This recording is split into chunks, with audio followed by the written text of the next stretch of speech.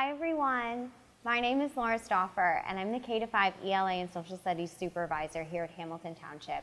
I have two of my favorite books to read to you guys today. The first one is Giraffes Can't Dance by Giles Andreae and Guy Parker-Rees.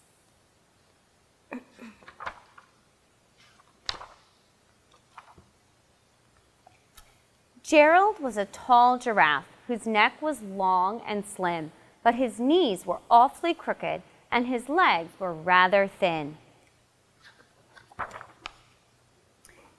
He was very good at standing still and munching shoots off trees, but when he tried to run around, he buckled at the knees. Now, every year in Africa, they hold a jungle dance where every single animal turns up to skip and prance. And this year, when the day arrived, poor Gerald felt so sad because when it came to dancing, he was really very bad. The warthogs started waltzing, the rhinos rock and rolled, the lions danced a tango that was elegant and bold. The chimps did a cha-cha with a very Latin feel, and 8 baboons then teamed up for a splendid Scottish reel.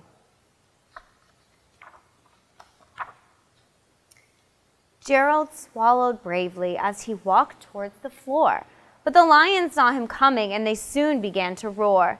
"Hey, look at clumsy Gerald," the animals all sneered. "Giraffes can't dance, you silly fool." "Oh, Gerald, you're so weird." Gerald simply froze up. He was rooted to the spot. "They're right," he thought. "I'm useless. Oh, I feel like such a clot." So then he crept from the dance floor and started walking home. He never felt so sad before, so sad and so alone. Then he found a little clearing and he looked up at the sky. "The moon can be so beautiful," he whispered with a sigh. "Excuse me," coughed a cricket, who'd seen Gerald earlier on, "but sometimes when you're different, you just need a different song." Listen to the swaying grass and listen to the trees. To me, the sweetest music in those branches in the breeze. So imagine that the lovely moon is playing just for you. Everything makes music if you really want it to. With that, the cricket smiled and picked up his violin. Then Gerald felt his body do the most amazing thing.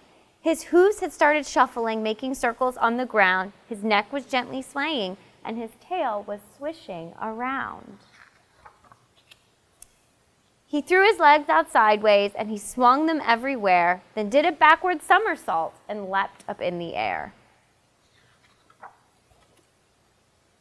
Gerald felt so wonderful, his mouth opened wide. "I am dancing, yes, I'm dancing, I am dancing," cried Gerald. Then one by one, each animal who'd been there at the dance arrived where Gerald boogied on and watched him quite entranced. They shouted, "It's a miracle, we must be in a dream. Gerald's the best dancer that we have ever seen." "How did you learn to dance like that? Please, Gerald, tell us how." But Gerald simply twirled around and finished with a bow. Then he raised his head and looked up at the moon and stars above. "We all can dance," he said, "when we find the music that we love."